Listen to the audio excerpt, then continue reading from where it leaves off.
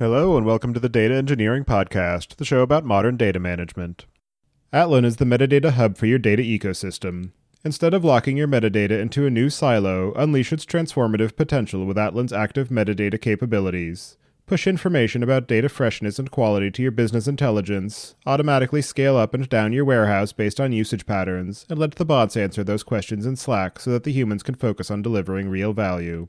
Go to dataengineeringpodcast.com/Atlan today, that's ATLAN, to learn more about how Atlan's active metadata platform is helping pioneering data teams like Postman, Plaid, WeWork, and Unilever achieve extraordinary things with metadata. When you're ready to build your next pipeline or want to test out the projects you hear about on the show, you'll need somewhere to deploy it, so check out our friends at Linode. With their new managed database service, you can launch a production-ready MySQL, Postgres, or MongoDB cluster in minutes, with automated backups, 40 gigabit connections from your application hosts, and high-throughput SSDs. Go to dataengineeringpodcast.com/Linode today and get a $100 credit to launch a database, create a Kubernetes cluster, or take advantage of all of their other services. And don't forget to thank them for their continued support of this show. Your host is Tobias Macey, and today I'm interviewing Ian Schweer about building the data systems that power League of Legends. So, Ian, can you start by introducing yourself? Yeah, so you got my name right. Thanks for that. I'm an engineer over at Riot. I work on a team called League Data Central. We are kind of the team responsible for building and maintaining any like data-related products or anything like that for any video game that uses the League of Legends game engine. So think like Unity or Unreal. We kind of have our own custom-made game engine. We got a couple games that run on there, including, like you mentioned, League of Legends and Teamfight Tactics and Wild Rift. So we've got a couple sweet games on that. And yeah, we maintain all the data and ML stuff for it. And do you remember how you first got started working in data? I guess like my story is probably a little less interesting than some folks. I went to college for CS. I started working at Adobe kind of as an internship and then graduated there on a video streaming team. And I was more of like a consultant in that role. Some fun things happened. Corporate stuff happened. I had to go find a new team. So I actually ended up on a data engineering team. And that was like right around 2017. I guess I just gained like a lot of SME and like I had a lot of passion for the space. One of my, I guess, subjects in school were like distributed systems and machine learning. So like the whole space of big data kind of clicked. It made sense there. And then I spent some time at DoorDash. I think you might have had some DoorDash folks here on the show before. I think you had Sudhir here. Yep. And I actually got to work with Sudhir for a while. He's amazing. So I worked there, was one of the earlier engineers on the data platform team. And now I'm over here at Riot. So I've been doing it for like, I guess 8 years. Very cool. And so in terms of what you're doing now at Riot Games, for anybody who's not familiar with League of Legends, I'm wondering if you can just give a bit of an overview about the game itself and the role that data plays in the overall player experience. League of Legends is a 5v5 like MOBA game, multiplayer online battle arena, I think is what it stands for. It was made by our founders when they were back in college. If you're actually really super interested on that, there's like a documentary on Netflix. It's actually pretty decent at covering the whole story, better than I could do. So please feel free to watch that. But the video game itself is 10 people load into a game, and then it's 5 people per side. Each player kind of picks their own champion, depending on like, you know, what they want the characters to look like or how they want to play or whatever. They each take kind of a role, which is to say they either play like top lane, mid lane, or bot lane, which are specific kind of divisions of the map that they are kind of in control of. Or they'll play more supporting roles or like a jungle, which is kind of a free-flowing kind of character. And the whole point is to kind of take out the enemy nexus, which is kind of guarded by turrets. So through like a collection of team fights and kind of like strategy, you slowly make your way to the opponent's base to take over their turret. And it's a pretty old game. I think the first patch came out in like 2008, I think it was. So it's been around for a long time, and it's become one of the more like the most popular like online video games kind of throughout the world. We have something around like hundreds of millions of players playing, including like a kind of competitive esports system as well that Riot is really kind of hedging there. So in terms of the data that you're actually working with, curious if you can give a bit of a flavor as to the characteristics of it. So thinking in terms of 3Vs of volume, variety, velocity, whether it's largely structured or unstructured, if you're dealing with real-time data that you're collecting from the player experiences and then working with sort of as it comes in, or if you're dealing with just data collection and then batch analysis or ML, or some of the ways that that data gets consumed and repurposed. We definitely look a bit more like kind of a traditional big data stack in that sense. So like we have the Hadoops, we have the AWS glues to power everything, yada, yada, yada. But I guess to like actually talk about what we've got going on, we kind of collect data in a couple different forms. We collect data from all the people playing it, so all of our players. So we collect like their hardware information, like what were they doing inside of the game. We kind of do some meta-analysis to understand like how well do we think they're playing, what kind of rank would we put them on, who should they be kind of playing against. Team matching kind of stuff is really important there. We collect data from the game servers, which are like ostensibly the heart of League of Legends, since the game is this kind of server authoritative architecture, meaning that the server is kind of determining what moves are like correct and which ones to kind of ignore. We collect all of the kind of game state data from that. So, a game lasts 30 to 45 minutes. So all the encounters, all the locations, everything like that, we end up collecting to do whatever we need to do with. And then it being kind of an online game, we have a suite of microservices that do various different things, from like allowing players to manage their inventories or like whatever champions they bought or anything like that.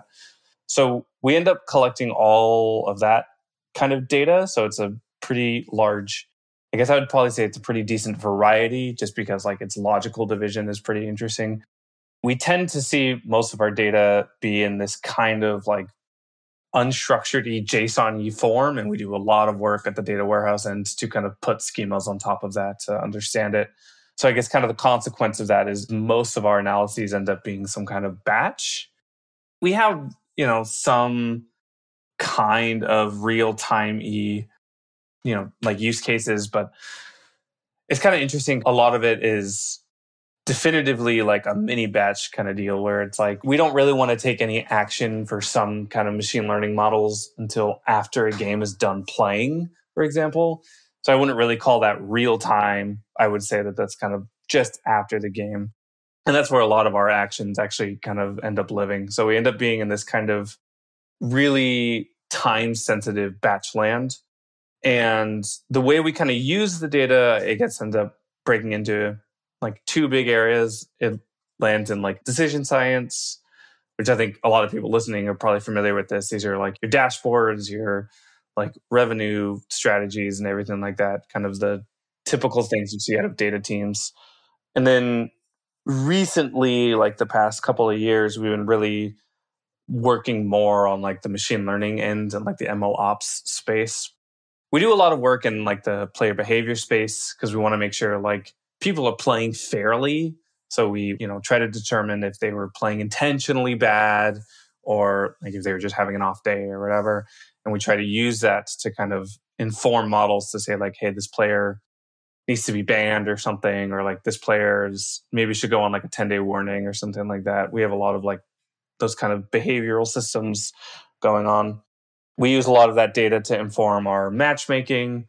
We kind of have a really challenging problem there is like we're trying to model like a really latent property of our players. We're trying to like measure what their skill is. It's not just like something like a linear regression can just map with 2 or 3 features. Like we actually need a lot of other models to kind of understand like how credible they are, what their normal kind of variance is across champions, what the meta is saying about what kind of champions are good right now. So we do a lot of that kind of activation to try to like give better games. And recently we've been trying to kind of get further into the game and actually give them more like recommendations.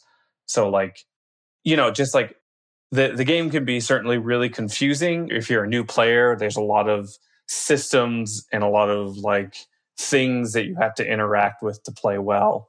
So, we try to give you recommendations around like, oh, what items do we think you should buy is the currently launched example. So if you go into game and you open up the item shop, we'll kind of tell you like, hey, based on your opponents, based on who you are and what you're playing, here are some items that would be really good for you, or here are items that are good against these opposing champions.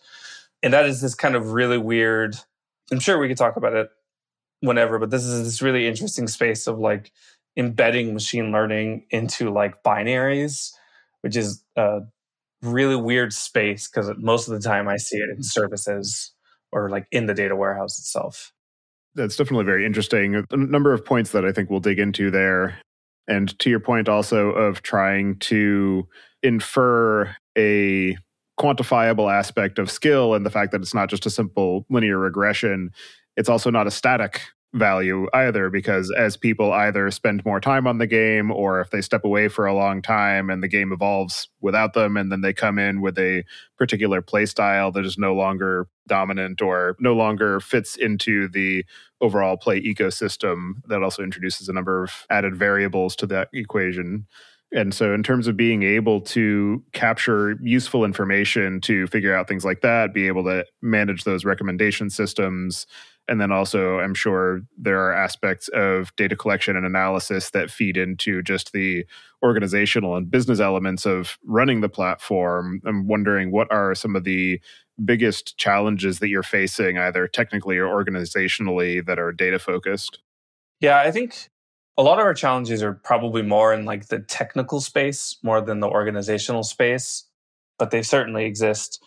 A lot of it comes down to the fact that like League of Legends is just a really old game. Like it's gone through a lot of different changes and migrations, such that like even the way we just ingest data from like the game server has kind of changed hands multiple times, has changed systems multiple times.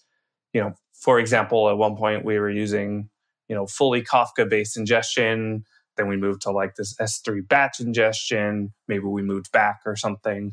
So just in that realm, we have a lot of challenges around like kind of reconciling the current state of technology with what the old state of the business was. Because like to a lot of players, it doesn't really matter if you're running on Kubernetes or not, but the way we collect that data certainly does. And if the way that kind of shifts, or like the distribution of data kind of shifts underneath us, we have to be able to like reconcile all of that at ingestion time, or maybe even at training time.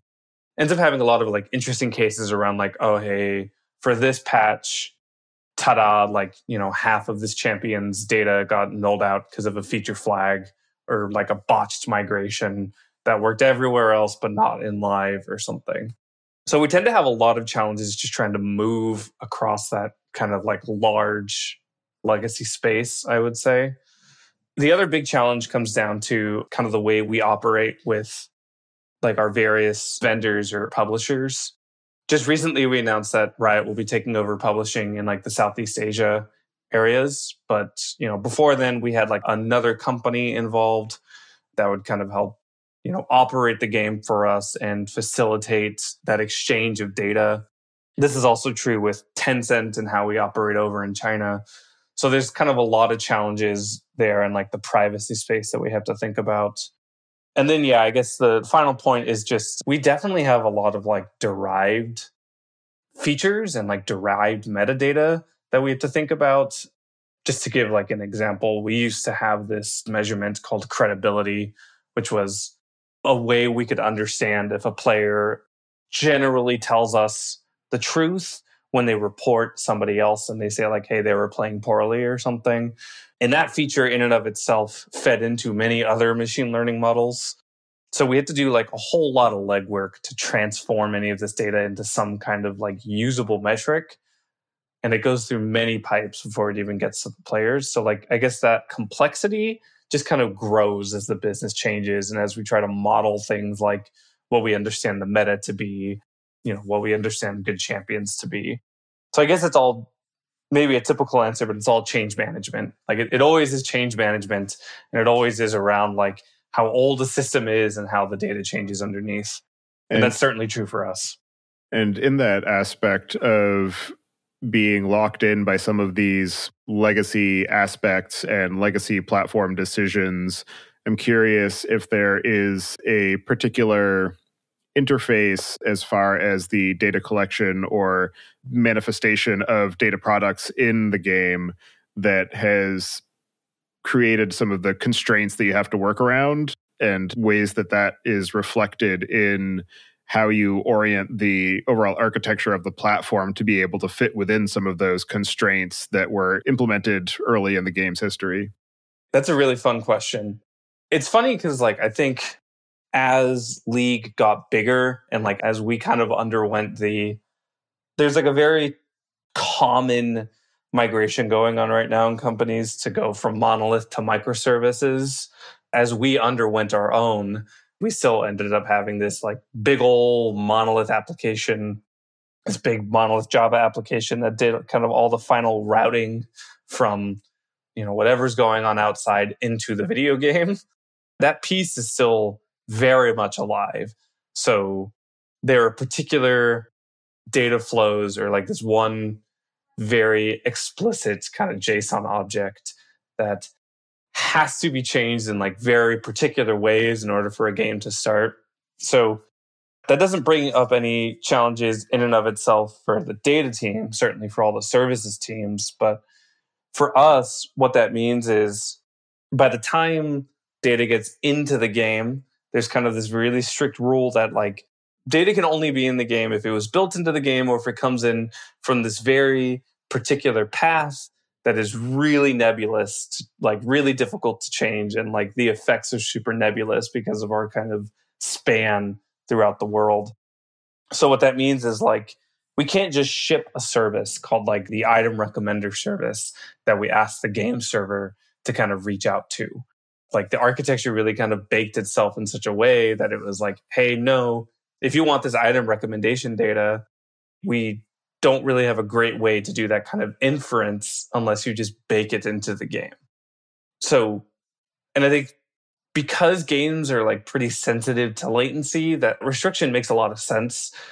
But as the game kind of grew and as our feature set kind of grew, the wiggle room gets even smaller, if that kind of makes sense. So like, it becomes more and more difficult to say like, hey, at the beginning of the game, please reach out to our machine learning service. That'll take 2 seconds to compute a feature to give it back to you. Because like 2 seconds can make like a huge difference for the player experience if they're sitting on a loading screen even longer, if the game hitches because like you're loading some bespoke machine learning feature. So a lot of our architecture ends up having to kind of follow this, like, don't touch the game server if you don't have to. Don't touch the sort of supreme JSON object if you don't have to. And I guess like it's funny because, when you mention that, it's like an onion, right? There's layers to this in the sense that like even security into the game servers is pretty interesting. Like we don't allow arbitrary TCP connections to the game server. Otherwise, it's like a huge security risk. We have, tons and tons of custom infrastructure in front of the game servers to monitor network activity, to like cut out any packets that get in the way. So even just kind of trying to be around the game server and kind of cheat the system a little bit is also super spooky. So yeah, I think that's definitely one of the things that make all of our kind of products really interesting from an engineering perspective, because some of these constraints are maybe hilarious, but also serve like a really distinct purpose that you don't really want to like try to up and change willy-nilly. You really need to like understand it. And sometimes that just means going with what is like kind of been demonstrated to work. So baking data into game and just kind of accepting that, inference will always be stale in 2 weeks, so to speak. Or like maybe even deciding that like this feature is too sensitive to a 2-week staleness, so we're just not going to ship it this way. We're going to have to kind of invent another way to model this kind of problem. Hopefully that answers your question. Yeah, it definitely does. And one of the other aspects that I was going to dig into is some of what you're discussing around the sensitivity to latency from the end user perspective, both from the avenue of I want to provide this machine learning feature or I want to provide this data input to influence the way that the game experience is going to progress, but also from the perspective of I need to be very careful about where and how and what type of instrumentation I add into the game to be able to pull data out of it as well, because with the game engine being on a very tight loop to ensure that the user has that interactivity, even if it is dealing with potentially stale network data, the end user needs to have that experience of the game is fluid or else they're just going to drop out, and how that influences the way that you think about being able to instrument and collect data from that end user experience, or where that data collection happens, whether it's on the client side or in the server, or just monitoring the TCP traffic and trying to rehydrate that into something meaningful. It's funny because I think all those constraints also give a really interesting outcome, which is that the game server kind of knows all.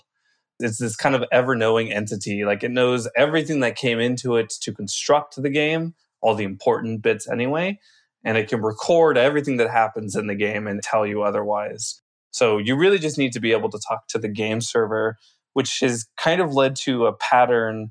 I haven't seen it in too many places. At DoorDash, if you wanted to say, hey, what happened on the entire journey of this delivery from restaurant to merchant to driver or to dasher, you had to kind of merge it across various different systems and maintain many a foreign key to do so.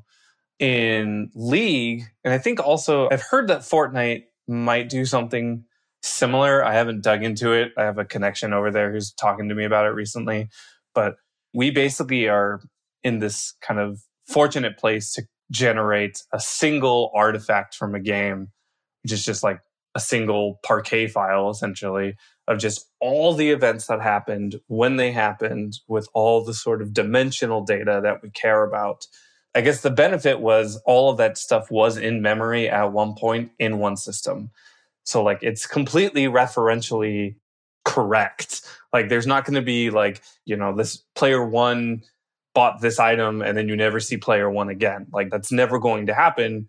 It was proven that it was all kind of in memory at one point unless the game server crashed or something. So that actually leads to this really interesting data set that gets generated that we are trying to leverage kind of as much as possible. It's this singular data set that's completely correct that we can ingest into the data warehouse and say we know everything about this game once the single file finished ingesting, which is a really powerful feature. We can train machine learning models off of this, which we are doing. And we're trying to say if you ever need raw data for inference or something, the latency that this data is available is actually really quick. So you can just kind of hit that, unfurl the file, and then do your inference or whatever. And yeah, it actually cleans some data quality problems, but introduces other data quality problems. Kind of a fun one is if there's ever some flag in this giant, multi-million C++ code base that is turned on one game server, but not the other however many hundreds, you might have a duplication of data or another row inserted. And it's just kind of this random anomaly that now you have to understand, what do we want to do with it? So kind of building our pipelines in such a way that anticipate that is certainly challenging, but the benefit of this kind of data set is really powerful. This is kind of one of the only times I've seen this thing kind of happen. It's really interesting to kind of think about how it changes things, if that makes sense. If you go and read a blog post from a Netflix, it's kind of interesting because it's they do all this work to munge all this data and collect it. Maybe we don't have to do any of that, and we can just kind of reap the benefits of their multi-armed bandit system or whatever. So I think that's definitely a really interesting kind of capability we have, I think. The biggest challenge with modern data systems is understanding what data you have, where it is located, and who is using it. Select Star's data discovery platform solves that out of the box with a fully automated catalog that includes lineage from where the data originated all the way to which dashboards rely on it and who is viewing them every day. Just connect it to your DBT, Snowflake, Tableau, Looker, or whatever you're using, and Select Star will set everything up in just a few hours. Go to dataengineeringpodcast.com/selectstar today to double the length of your free trial and get a swag package when you convert to a paid plan.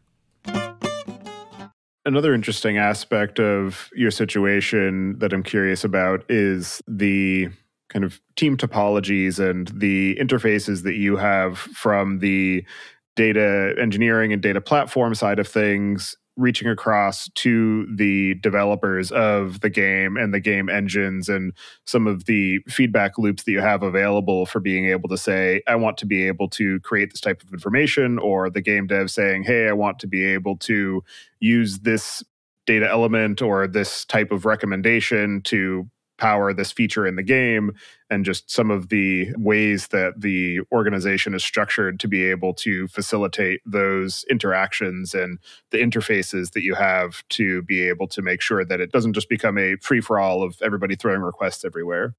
Yeah, definitely. I think it's the requests everywhere and the data everywhere that's the really crappy part of that, because it's hard to actually have like good quality data when it's just so random.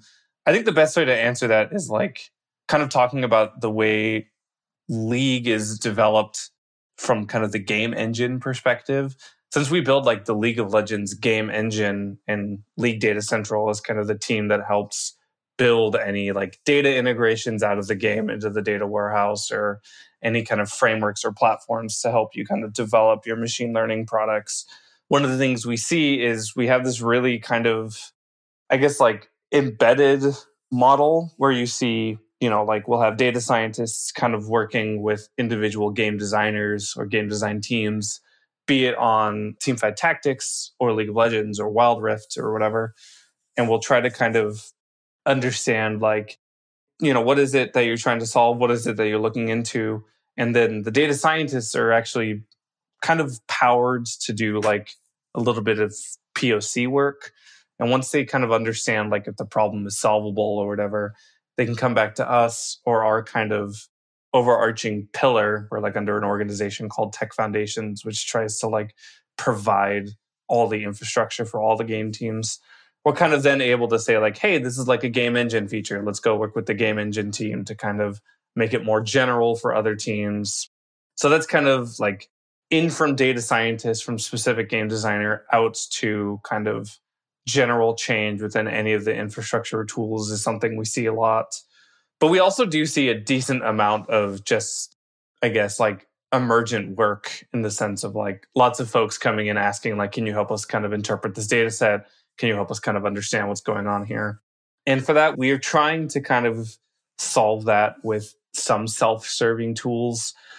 We're really exploring the world of like data contracts to see what we can do in the sense of like allowing engineering teams or product teams to kind of define what they want their data to be, and us just kind of help them find it.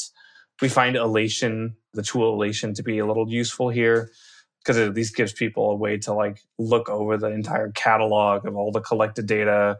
And we try to keep that somewhat up to date. So if there's like some particular change they're looking for, they can kind of just reach out to the owning team.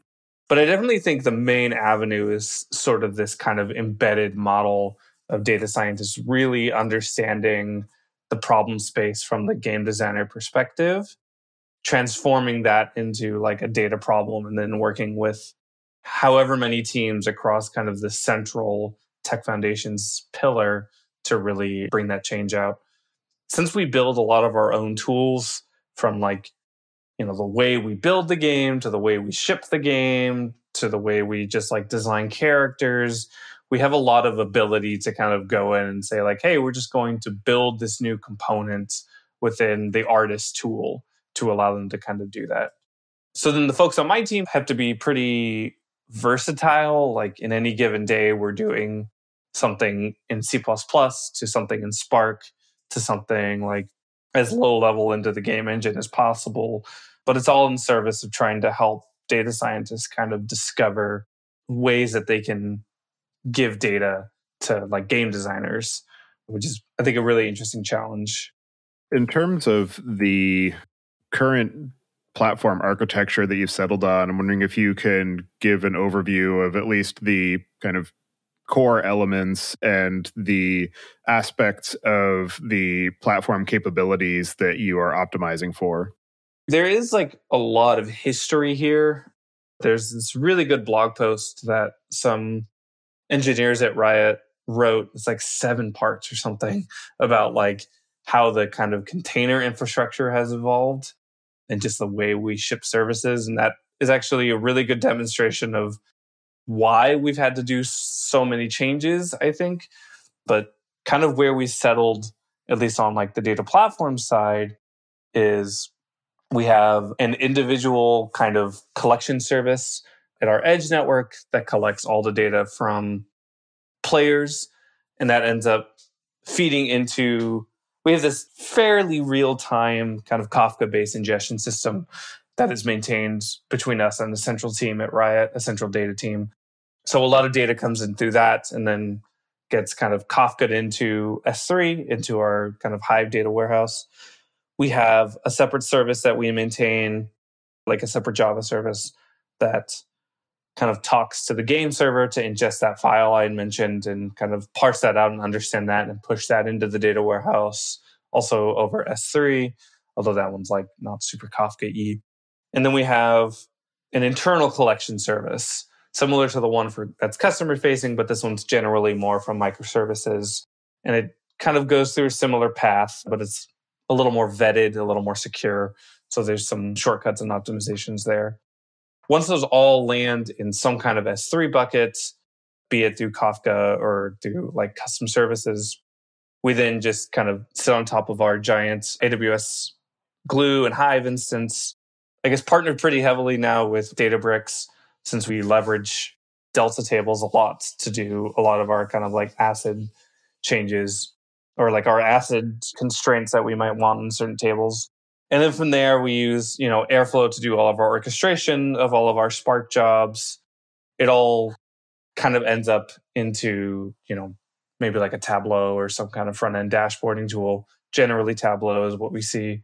And then for the data activation cases, depending on what we're kind of looking at, sometimes this is like, another team will just dump into their S3 bucket. We're like a pretty big AWS shop. So lots of tooling exists to kind of share files across different AWS accounts without too much hassle. When we talk about kind of the game, it's kind of interesting because at that point, we're kind of linking into our custom compiler system that we have. We have like this really big build farm out in Las Vegas that kind of builds the game under various like compiler settings or like under various, I guess, like shader settings, if you will, to like ingest kind of the graphical data and stuff like that. So we'll hook into that on kind of a batched cadence to say like, here's the new item recommendation data, or here's the new like detection algorithm to determine, did a player play top lane or did they actually play bottom lane, even though they said they were going to play top lane or whatever. That kind of like inference to determine how a player actually played. All of that gets like translated from some Spark code into some C++ code that will just get kind of compiled into game. And that one's really fun just because like, I don't know if you've ever done the exercise of like trying to take a decision tree and like actually codify all of its splits out into if-else statements. But like actually seeing it kind of rendered that way is really hilarious. So we have a couple different things that end up going through this translation layer, if you will, from Spark into like C++ that gets compiled. It's pretty interesting. It works fairly well, but yeah, I think that's kind of the breadth of it. It's mostly like a Hive shop, just with some really interesting kind of data activation cases. As far as the delivery step of the ML models in particular, you mentioned that those get baked into that compiled binary. And I'm curious what types of constraints you have around the actual size of the binary for being able to deliver to end users, because obviously you don't want to bake in the entire GPT-3 model, for instance, into a binary that somebody has to download and play. You want it to be able to actually fit on their hard drive. hey, by the way, in order for you to play this character, you have to download the 2 terabytes of all player data so we can give you one single number. That'd be fun. No, I think like it's really weird. Like there becomes like a lot of like philosophical change. I think when you're in the service land and you're reaching out, and we have a couple services that are like just microservices to detect like, did you feed in game? And those are really nice because we've left the game server, we've come back into microservice world, and we have like kind of your standard like network call procedures or something. But once you get into the game server, it's like, oh man, someone's just going to kind of call this as like a function. And like, we can't go and make like separate network requests. We can't like pull anything off of a hard disk or anything like that. We just kind of have to bake all of this into RAM and constants and code that return some enumerated value that the game engine can understand. So the constraints really just come down to like, is this even maintainable? It's really quite challenging to actually know, like, I guess like a really good example is like for our kind of item recommender, it is actually a really challenging problem to know if someone kind of selected an item that we recommended them. Right. Because like, even though that recommendation happens in the game, we actually don't know what their decision was until after the game ended and we ingested it and we parsed it out and we like reinterpreted the meta and everything. So that kind of delay between like inference and what actually happened is already super challenging.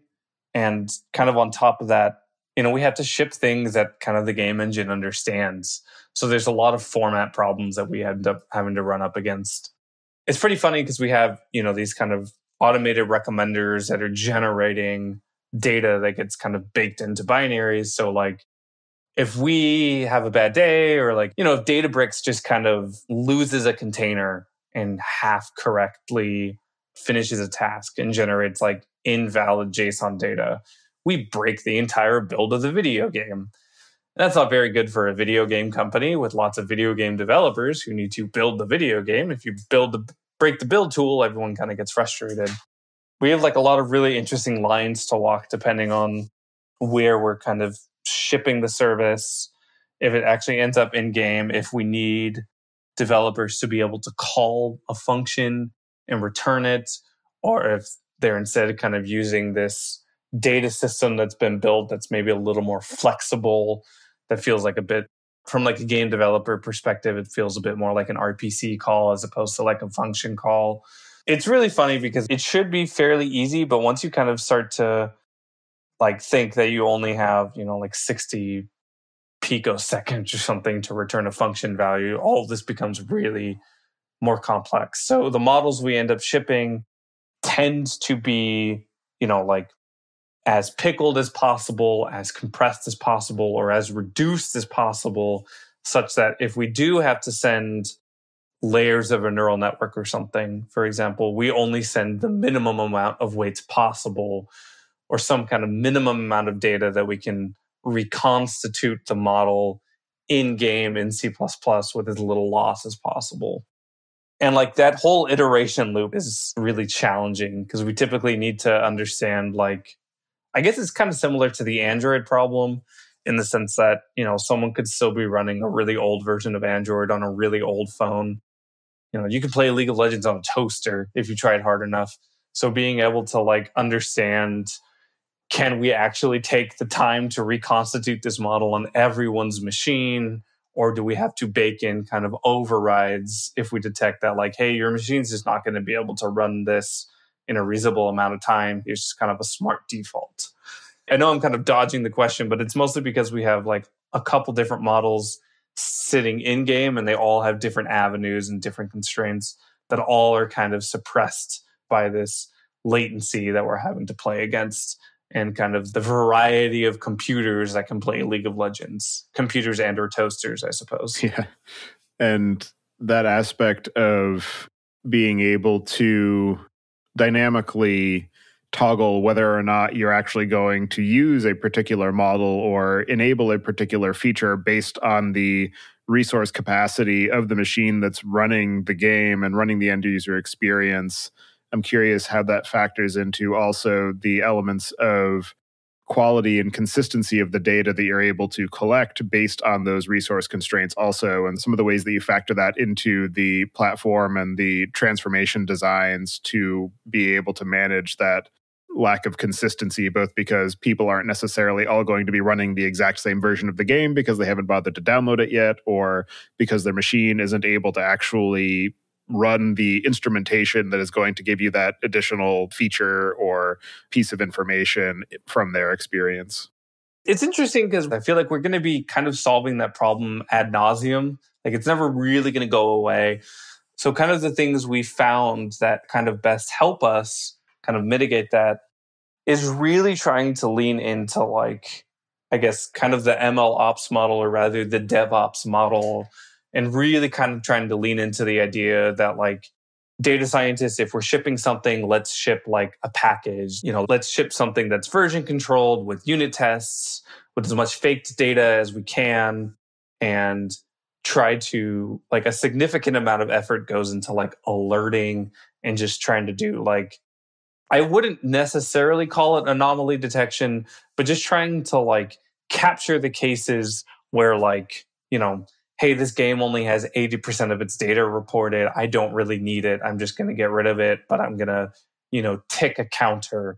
And if this counter gets too high, I'm going to page an engineer to see if they can come in and do something about all this missing data. So we really tried to leverage, like this kind of modular development to like hopefully have unit tests and integration tests to try to catch these things and test these things. We work pretty closely with our kind of game analysis team to say like, hey, we've made this kind of nebulous change, or like, it works on my machine, it works on all the build machines, but like, can you go through and try to understand like, how is that going to, work with, random users in PC bangs, or like, how is this going to affect people who play this particular champion, because, we have 180 champions. We didn't play test all 185 of them. Can you help us understand that? So, Riot has a pretty good QA team and a pretty good QA system to try to mock that stuff out. So we leverage that as much as we can. And then I think like a big part of it is we're not afraid to be a little more like experimental with the data that we collect it. But since we operate in like a bunch of different shards and a bunch of different regions and they all get deployed separately, we have a little more flexibility on saying like, hey, try this thing out in this region for like a month. Collect as much data as possible, wait for these kind of events to happen, and see what our kind of flux is, and then kind of address it in our pipelines accordingly. I guess the best way to answer it is like our rollout for models tends to be pretty long, as opposed to like other shops where sometimes like shipping a model was just, uploading weights to an S3 bucket, and all of a sudden we had the model shipped. We tend to have a more kind of, I guess, structured rollout plan. We tend to like monitor metrics very closely. We tend to work with like change advisory boards really closely. I'm not sure if that really kind of answers the question, but I guess the answer is we just try to do a lot of DevOps practices, and we try to roll out pretty slowly to gain a lot more confidence until we're, at that 95% mark, and we say, okay, now any variance of the data we'll just kind of treat as an emergent issue or treat as an on-call issue and kind of update accordingly. But it certainly happens as much as possible. We've just found that trying to get in front of it in like the development process saves us the most headache. Data engineers don't enjoy writing, maintaining, and modifying ETL pipelines all day, every day, especially once they realized that 90% of all major data sources like Google Analytics, Salesforce, AdWords, Facebook, and spreadsheets are already available as plug-and-play connectors with reliable, intuitive SaaS solutions.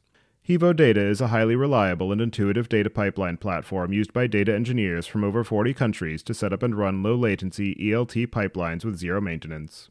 Boasting more than 150 out-of-the-box connectors that can be set up in minutes, Hevo also allows you to monitor and control your pipelines.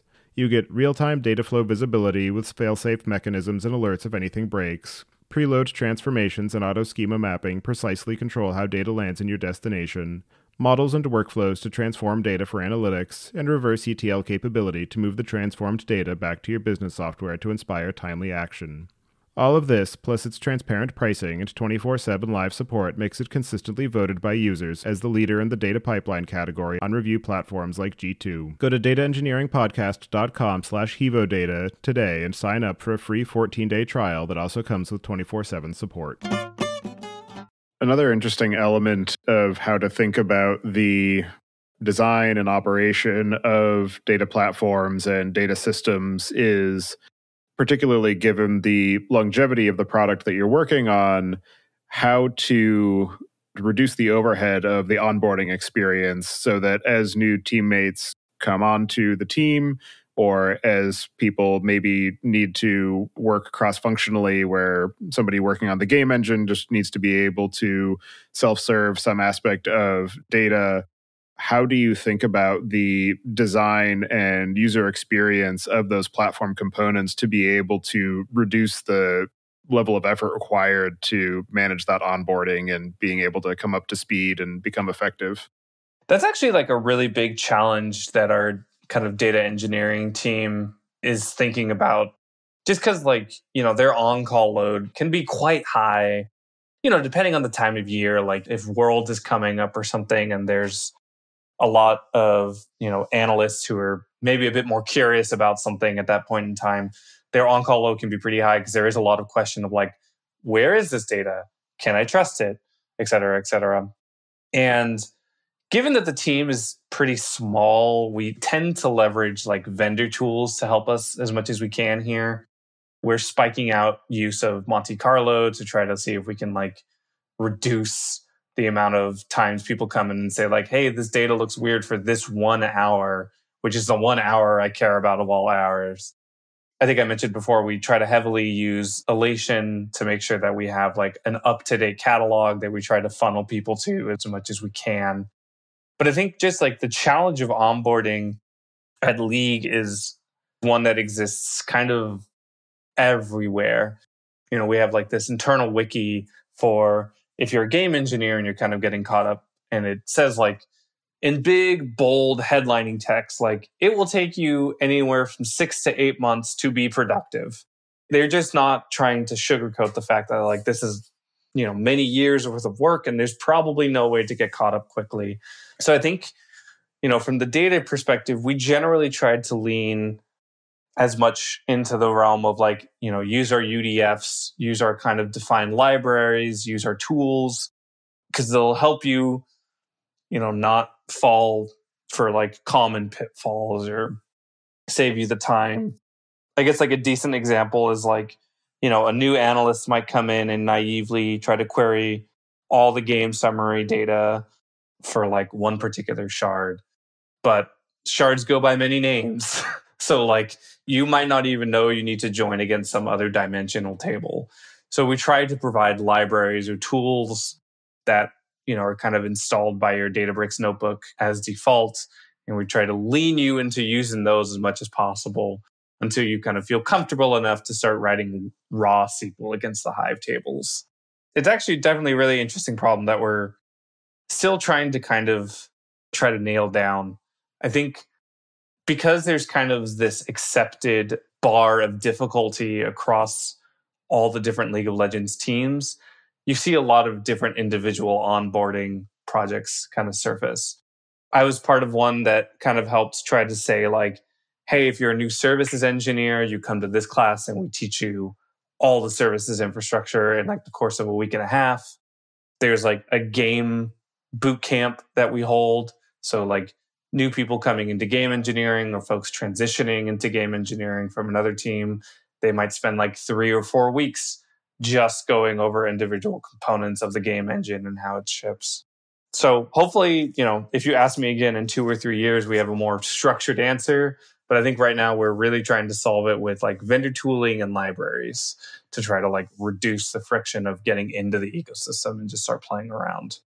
In your experience of working on the League data team, what are the most interesting or innovative or unexpected ways that you've seen data and derivatives of the raw data used either by Riot Games as an organization or by the players? Yeah, I definitely think for me, it's this kind of like, translating decision trees or translating neural networks or whatever into like C++ code. Like it is just such an interesting experience to kind of have to leave, model training world, which, everyone now thinks of in terms of Python libraries or, like Jupyter notebooks or whatever, kind of having to leave that and then come into the world of like, no, this is a C function that allocates a pointer that sticks a weight into it that then multiplies it out. Like that is just such a trip, I guess. Like, and it is one of the most powerful things we have because we can really deliver like customized experiences to all of our players. But it's also just one of the things that I know, if I don't go to a game company after this, it's just going to like rot in my brain immediately. Like I'm never going to need to think about how to serialize a decision tree ever again into C++. Maybe I will, but I have my doubts. So I think there's that. And I also think just the way we are kind of fortunate to have all of the data funnel through a game server. It allows us to save a lot of grunt work, making sure that our data is consistent with itself. We can just kind of trust the game server to do what it does and then just put checks in place to make sure that nothing crazy happened or no like crashes happened along the way. So that's really kind of nice. I remember, at Adobe, we spent a long time just trying to build systems to join various data sets. And having all of that kind of go away right up front is really interesting. In your experience of working on the team and helping to implement some of those technological capabilities, what are the most interesting or unexpected or challenging lessons that you've learned in the process? I think for me, the biggest thing has been like very little of being like a machine learning engineer, if you will, is statistics, like very, very little. A lot of it is understanding your model. Like we've had outages with models that actually took 60 days to manifest into any kind of problem. But then the problem it manifested into was, like hundreds of players being banned for no apparent reason. And it's like, well, why did that happen? But like having to trace the data through the data pipelines and like understand how you're computing a feature, or even understanding that like, the golden data set that maybe we trained this model on is now just too old and we need to recollect a golden data set and try again or something to that extent has really just kind of bitten us time and time again. Like not actually knowing that our model is working as expected is just like an ever growing pain for us. Like at any point in time, kind of without proper monitoring or proper tooling or proper testing, any given model we have is a ticking time bomb. And that has nothing to do with the fact that we used stochastic gradient descent with some particularly hypertuned parameter. It all has to do with how we've deployed it and how we've engineered the system to work.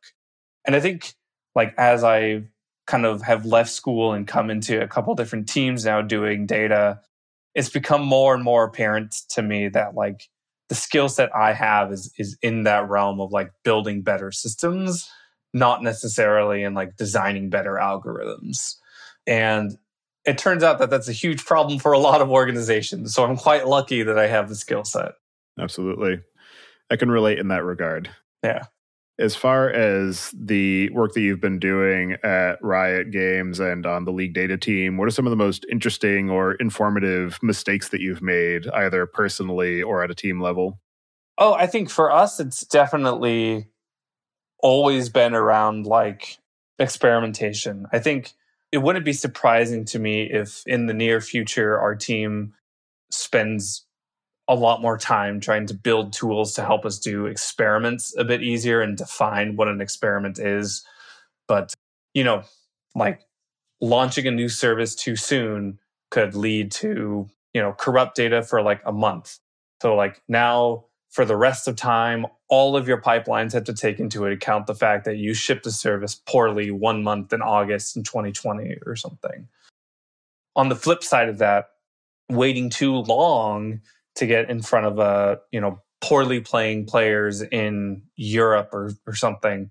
Not that Europe players play bad, but like just any particular area of the world, taking too long to get in front of that and solve that from, a data perspective could mean we lose players. It could mean that people, change their reputation. It could mean that more toxic people show up to that shard. And now we have Reddit posts kind of flaming us for days or whatever. And that's just like a kind of ongoing problem that we've never really took the time to address. So I think for me and for a lot of our teammates, you'll always hear us be like, oh, dang, I wish I spent 2 more weeks just thinking about this so we didn't have to deal with it. Or we spent way too long polishing the thing. And then by the time we shipped it, no one even cared anymore because all the hype was gone or because Fortnite beat us to it or whatever. So I think definitely for us, just that realm of how do you balance kind of being the shop that everybody wants to be, where you move fast and break things, but also accepting the fact that if you mess up data for months, you're going to have to live with that for years. Yeah, I think that's definitely at least for me, the biggest learning. And I know a couple of the coworkers I talk with, that tends to be a thing that we all kind of vent about at various times. Absolutely. And as you continue to build and iterate on the systems that you're supporting and work with the game developers and game engine teams, what are some of the things you have planned for the near to medium term of the data stack, or any projects that you're particularly excited to dig into?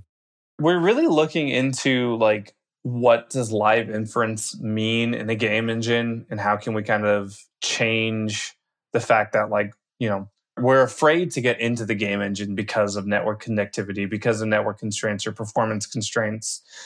But if instead we treat those constraints as just a way to build the system against, what could we do? Is there a world where, we embed libtorch into the game and that actually is not sufficiently difficult to ship, or players can still use it, or what have you? That is definitely an area in-game inference that we're kind of getting into that I'm really excited about. I think it's a bit less kind of the researchy reinforcement bits and more just how could we better personalize an experience? How could we tell somebody, hey, now's a good time to join a team fight or something like that? So I'm really kind of excited about that space. I'm also really excited about getting to, I guess, just kind of build more generalized tools for game developers to kind of have this stuff out of the gate. As more and more games come out of the League engine, they have a bigger reputation to kind of uphold, So if we build, a system that really well describes the meta of TFT, imagine some system that just really well defines it in terms of sentences, so a game designer can kind of take it into their world and kind of articulate it. A new game coming out in the League engine is going to be hey, we want that. We want what TFT has, because who else is making a competitive card game in this space or whatever? So I think further generalizing our tools and further generalizing these kind of ML systems, I'm really kind of excited about. Hopefully, as the years go by, they become more and more robust and I can talk about them again in another fashion like this or something. Are there any other aspects of the work that you're doing on the League data team, or the data challenges or applications that you're supporting that we didn't discuss yet that you'd like to cover before we close out the show? All right. Well, for anybody who wants to get in touch with you and follow along with the work that you're doing, I'll have you add your preferred contact information to the show notes. And as the final question, I'd like to get your perspective on what you see as being the biggest gap in the tooling or technology that's available for data management today. It's funny. I've been listening to the show for a while. So I knew this question was coming and I was what is my answer going to be? I feel like this is really the time to shine, but it's hilarious because I think the answer I have is I wish there were, be it a tech or a piece of tool, or be it just a better course that kind of helps kind of explain database fundamentals in the world of machine learning. I feel like a lot of the challenges we end up solving, if you go back far enough in database literature, you find the exact same problem, just phrased in business intelligence words. So a better way to go back and kind of uncover all that research from database management systems, I really wish existed. I really wish I didn't have to read something about how, Uber solved their shuffling problem and then say like, this sounds like a replication problem. Didn't MySQL solve this? And then sure enough, here it is in, some 1980 textbook sitting in the UC Davis library. I wish that didn't have to happen all the time, but we stand on the backs of giants as it is, and sometimes you don't know what the giants are. So, and everything old is new again. Yeah, everything old is new again. So like, I'm trying to take it upon myself to, as I discover those things, like write blog posts or something just to say like, hey, if you remember solving this in your organization, so did Postgres in 1990s. Here's how they did it. Let's see what we can rip from that and just kind of dress up. Absolutely. Well, thank you very much for taking the time today to join me and share the work that you've been doing on the League data team and some of the challenges that you're facing and some of the solutions that you're building around that. It's definitely a very interesting problem space, so I appreciate you taking the time to share that, and I hope you enjoy the rest of your day. You too, man. I appreciate you having me on the show.